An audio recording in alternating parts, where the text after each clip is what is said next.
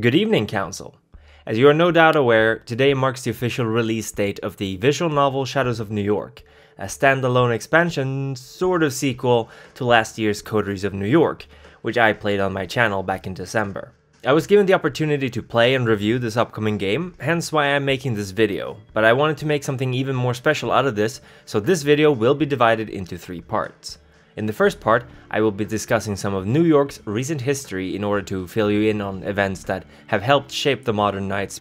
I will briefly discuss the war between the Sabbat and the Camarilla over the territory, as well as some of the key players who are still around from that time. After that, I will give a brief plot summary of Coteries of New York in case you haven't played that game.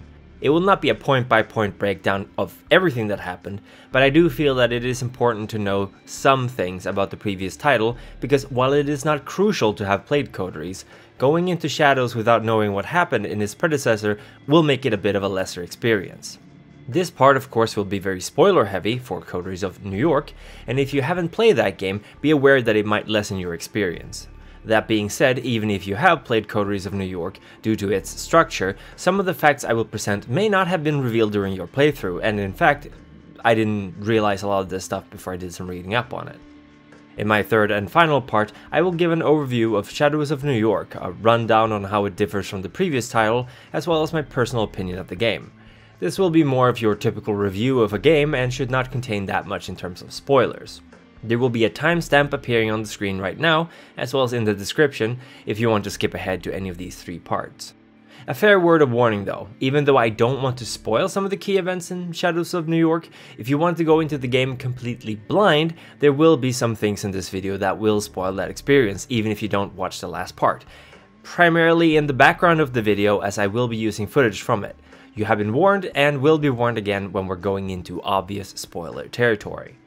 I do strongly recommend that you play the game Shadows of New York if you can, however. It is an excellent title, and I can already say that I think it trumps Coteries of New York in more or less every way.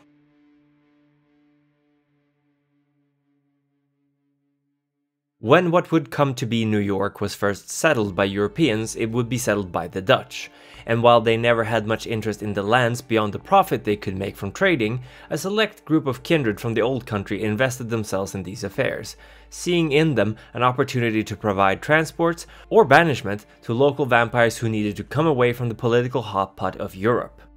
In the 1660s, England claimed the New Amsterdam colony from the Dutch, eventually naming it New York, and presumably somewhere around that time a certain Caterina of the Bruja, famous anarch turned Sabbat, rose to prominence as the bishop of this burgeoning city. Ekaterina had famously worked tirelessly hundreds of years ago to try to recreate the splendors of Carthage in Prague along with her Prometheans, although she later joined forces with the nascent Sabbat. The Camarilla and Mithras-aligned kindred of England, who had learned of Ekaterina's interest in New York, seemed willing to cut their losses and began instead to shift their focus to other English colonies where their sect was more successful. Eventually, however, the Camarilla would come to reignite their attempts to lay claim to New York, and thus while the city would nominally be considered Camarilla, it would consistently be a smoldering hotbed of intersect conflicts. Ekaterina, who remained bishop for a long time, would find herself put under the administration of the recently appointed Archbishop Francisco Domingo de Polonia in 1761, and in a Palagrande of the Sabbat in 1969, she was betrayed and presumed killed, although it would later turn out that she had survived the attack, barely, and remained in torpor for the next 30 or so years. The Ventru Michaela, sire of Helen Panhard, would swoop in during the late 20s, that is, the 1920s, during the market crash and would make billions further down the road as the stock market recovered. She would use this money that she made to try to further destabilize Sabbat efforts and ensure Camarilla safety until she could attempt to claim princehood in 1980. Michaela's conceit drew the ire of the Sabbat, who mobilized and worked hard to suppress her, and for many years New York laid firmly in the hands of the Sabbat, with some notable exceptions, including the Chantry of the Five Boroughs managed by Aisling Sturbridge. Eventually, in 1999, the city was taken by the Camarilla through a joint effort of many of the sect's hardest hitters, but Michaela would suffer final death at the hands of Polonia before the archbishop fled the city. Calibros, the leader of the local Nosferatu Warren, found himself, against his better wishes, appointed Prince pro tempore of New York City in the wake of the Camarilla establishing a proper foothold. and while he held the title for a short while, he found himself chafing under its expectations and obligations, and quietly stepped down from the throne once the embers of the war began to cool. The Camarilla, who had appointed him prince simply because it would provide ample distraction while they worked out who would replace him, rallied to see who would take up the crown next. There were several prominent kindred who would happily see themselves take that position, a few of which we should pay extra attention to.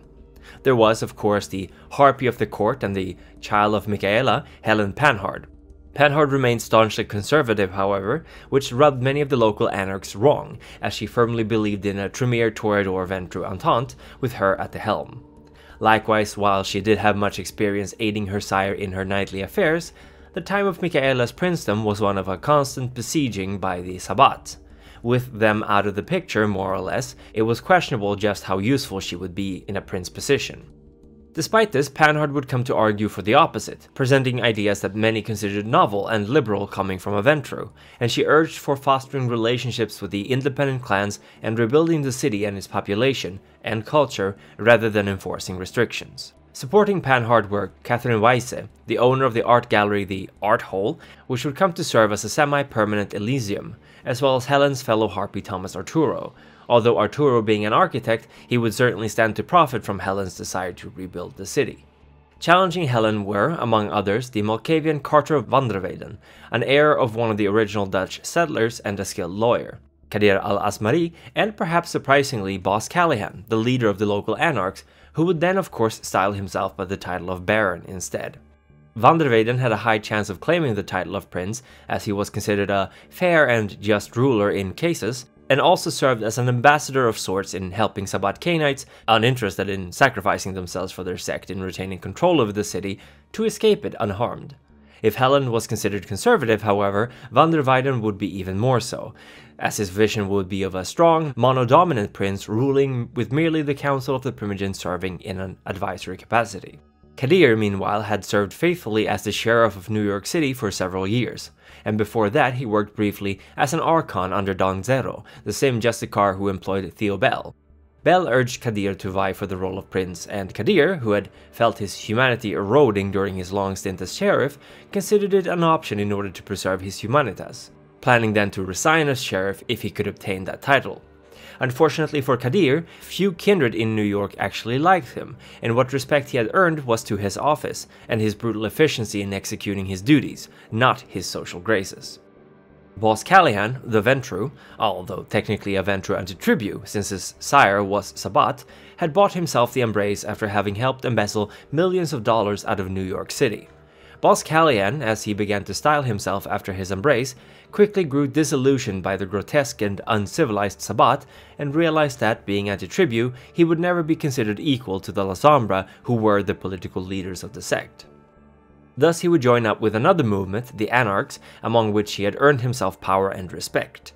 This, after all, was what he desired, but when the Camarilla came in to lay claim to the Sabbat territory, he and his Anarch allies, who had remained outside of the fighting, found themselves once again on the sideline.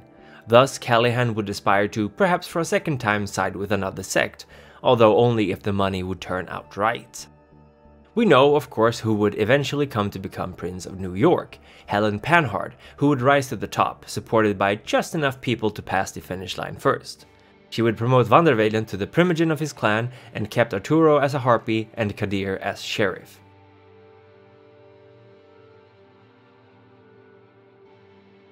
The events of Coteries of New York took place in 2019 and followed one of three potential fledglings who were embraced as part of an elaborate and ultimately pointless game imagined by Thomas Arturo, who had grown bored with the current status quo. Employing his vast networks of contacts and boons, he roped a kindred who was merely traveling through the city to embrace the main character and then depart, setting in motion a chain of events that would eventually bring the death of a notable member of the Camarilla society.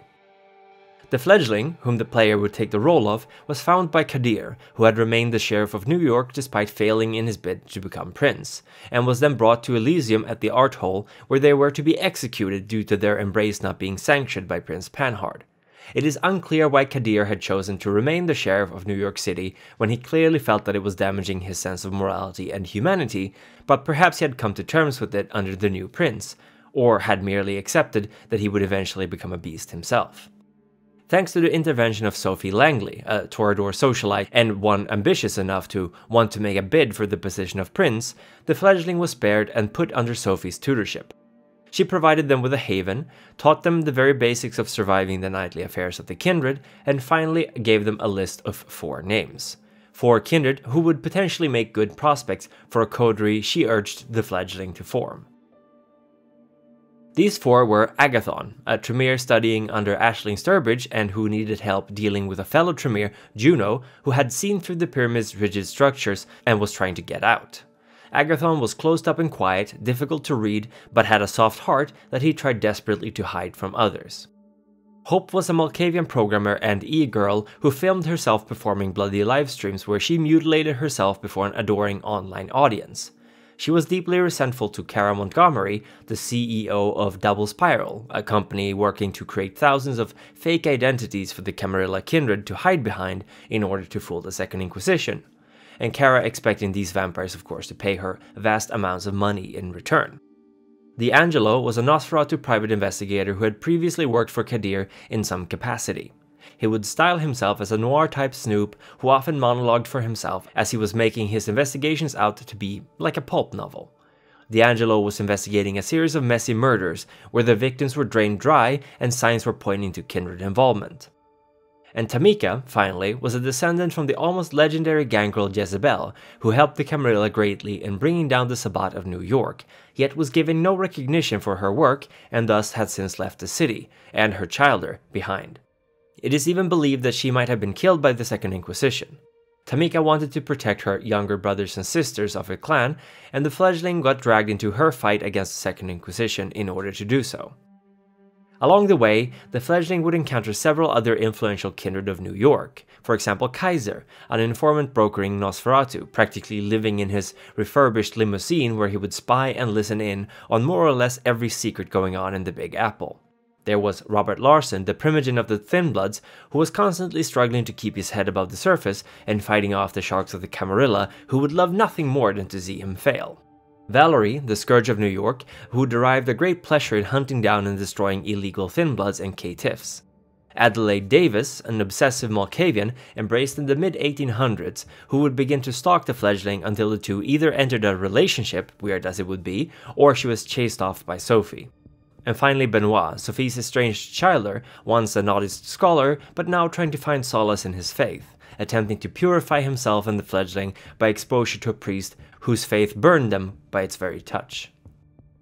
Eventually Sophie required the fledgling to approach the anarchs of the city, specifically Torque, one of the barons, in order to establish a meeting between him and Sophie. By approaching one of Torque's trusted lieutenants, Mia, the fledgling managed to work their way into the group's midst, but was severely punished for this by boss Callahan, who considered himself the Baron of New York City. Bruised and bloodied, the fledgling managed to secure a meeting between Torque and Sophie regardless, much to the anger of Mia, who felt undermined and played by the fledgling after they revealed their connection to the Camarilla. But before they could get to the meeting, the fledgling was found in their haven and staked by the Second Inquisition, who would spend the next 2 days experimenting upon them before moving to transport them to a safer location. But before they could do that, however, the fledgling would wake up in their coffin and would later be saved, either by their coterie mates or by goons of Kaiser in case they failed to befriend any of the 4 kindred. It would turn out that Kaiser had been keeping an eye on the fledgling and discovered the attack. With the Second Inquisition hot on the trail, the fledgling would then head off to meet with Torque and Sophie to begin to plan their eventual takeover of the city.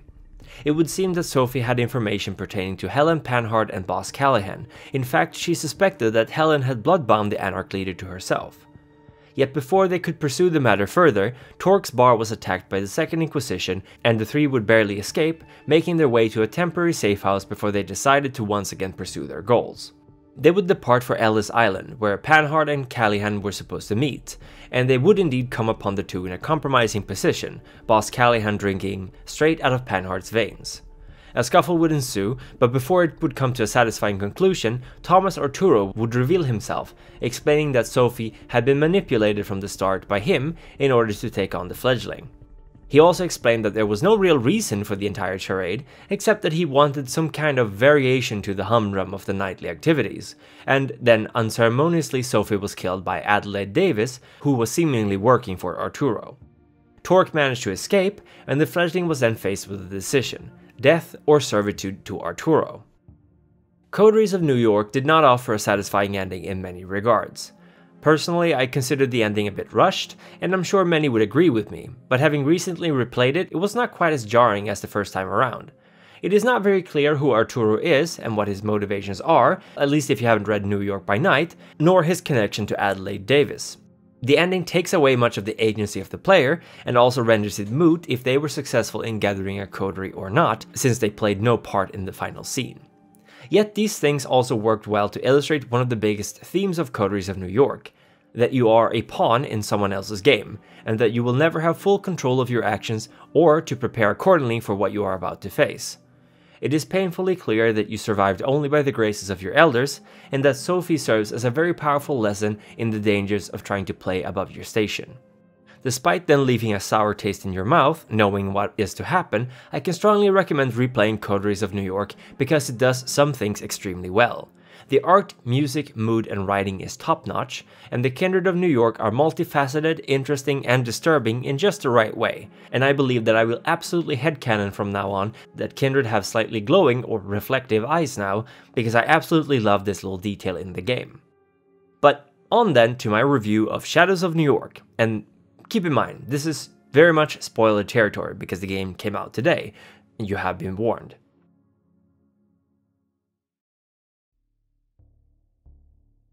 Shadows of New York begins in 2019, and it follows the story of Julia, a young Polish expat who works as an investigative journalist in New York, writing for a magazine that she once adored but has now grown increasingly jaded with. Julia is investing all of her time and energy into digging up dirt on the company Double Spiral, its shady CEO, and her brother, described as a sexual predator of the worst kind. Yet Julia has caught the eyes of the La Sombra, who only recently joined the Camarilla, and thus she sees all her work go to ruin as she is systematically pushed closer and closer to the edge in order to test the strength of her will.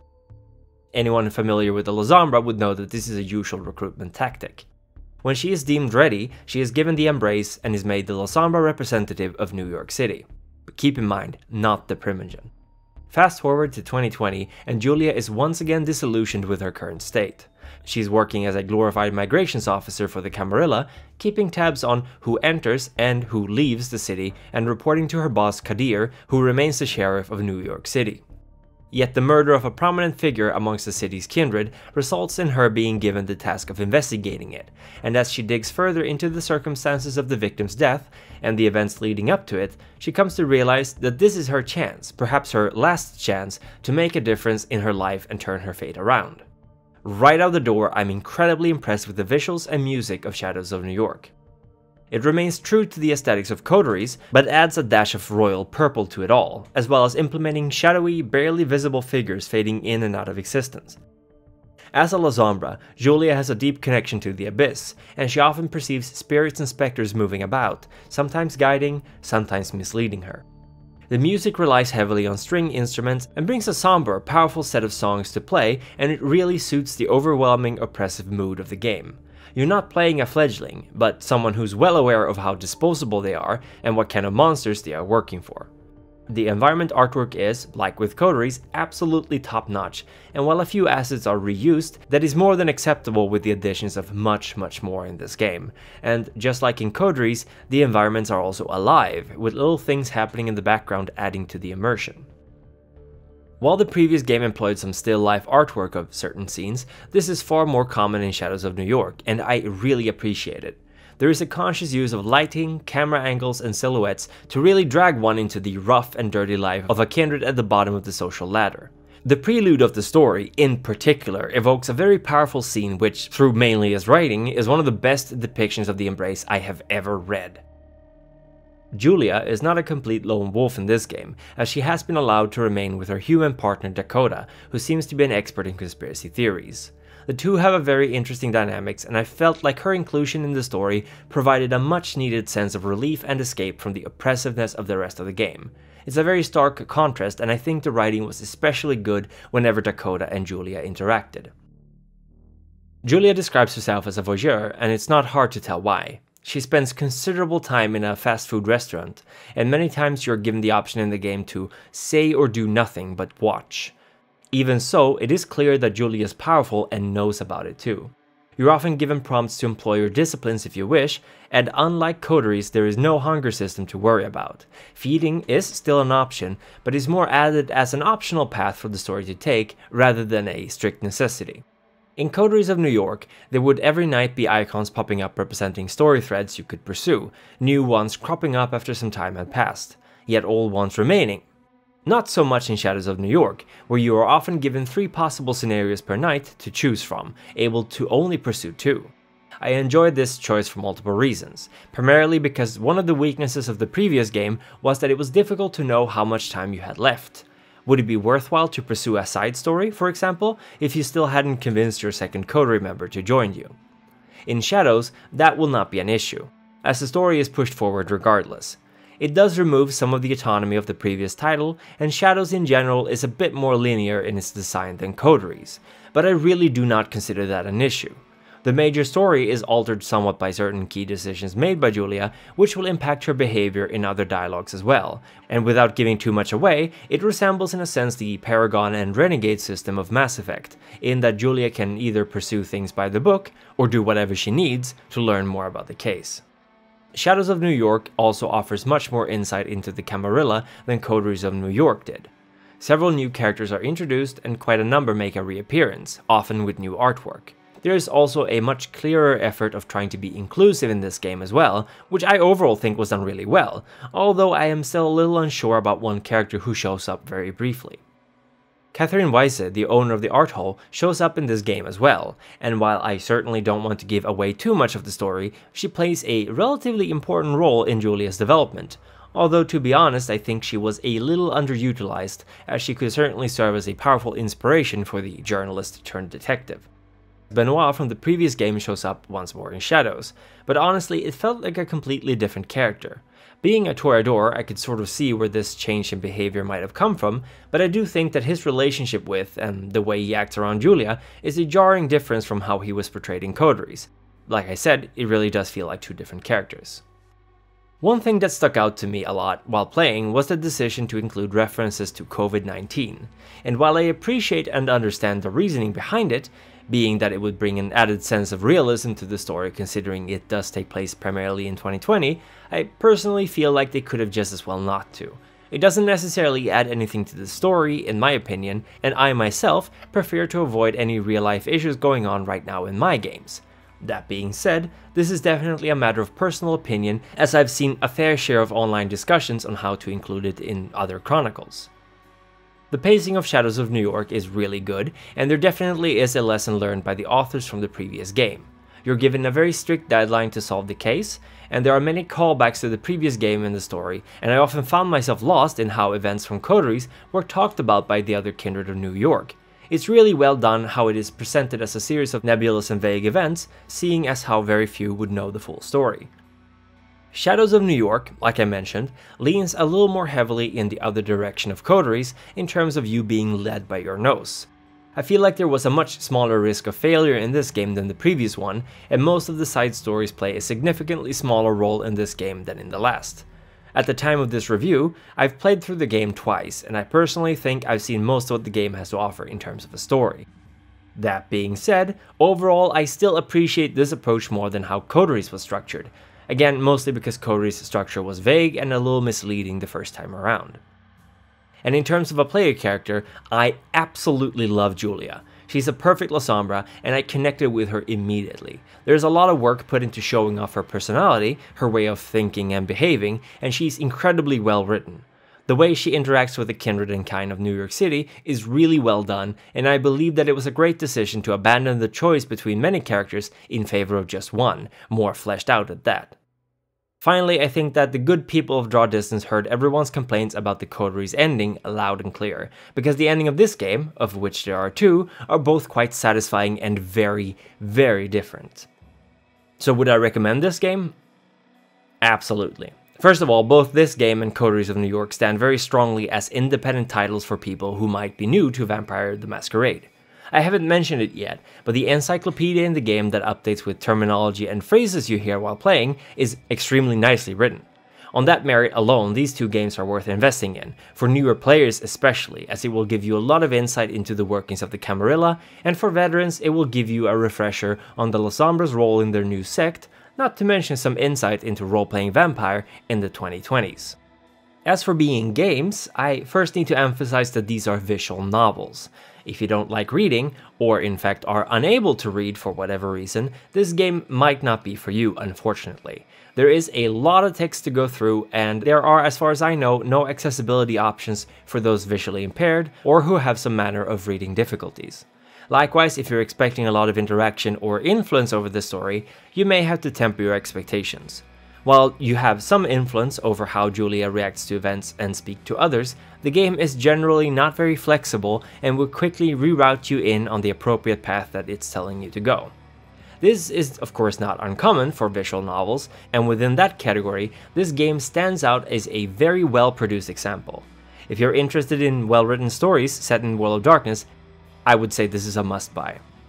Likewise, the game's illustrations and soundtrack are amazing, and definitely worth the price by themselves. It's crammed full of inspiring vampires that provide a plethora of inspiration for players and storytellers alike, so at worst, it's some pretty damn good reference material as well. Was the story predictable? Yes and no. I had my suspicions of what was going to happen in the end, and one of my theories proved correct. But, as with many titles like this, the journey was as much, if not even more, interesting than the ending. And it was a damn good ending at that. Bittersweet indeed, and a very good addition to the growing library of games set in the World of Darkness. Whew, so there you have it. Now I only have one question for you folks. Would you like to see me stream this game? I was battling with the decision on whether I should or not, but ultimately I decided not to reveal too much of the plot in this video on the off chance that you all wanted to watch me play through it, possibly discussing lore and trivia while doing so. So are you excited to play Shadows of New York? Do you want to watch and or listen to me play it? Let me know in the comments below. Until next time, stay safe out there, for the time of Thin Bloods is surely upon us.